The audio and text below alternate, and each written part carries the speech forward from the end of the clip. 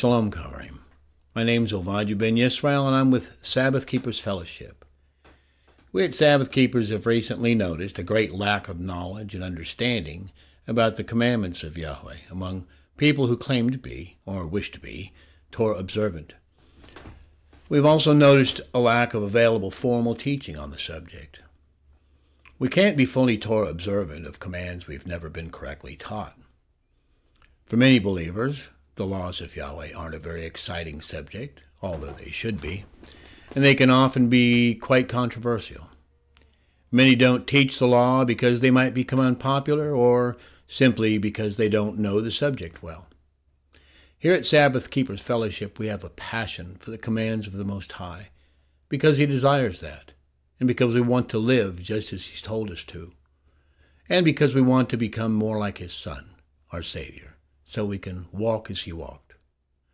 For these reasons, we've decided to begin hosting a weekly Sabbath lesson on the commandments which are found in each week's Torah portion. We've also found that, while some congregations have a Sabbath morning or daily service, few conduct an online afternoon service. The afternoon prayers are brief, but very powerful and beautiful.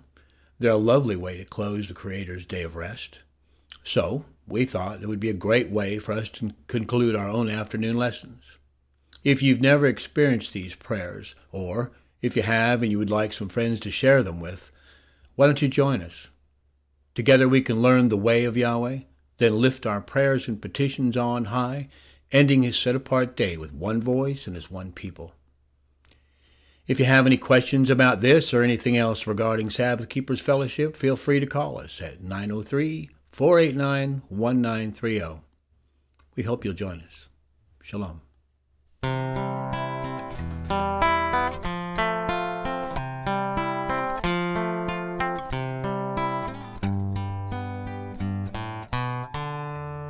Seek ye first the kingdom of Yahweh and His righteousness, and all these things shall be added unto you.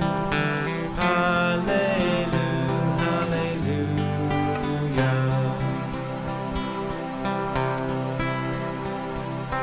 Ask and it shall be given unto you.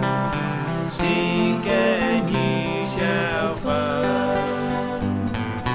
Knock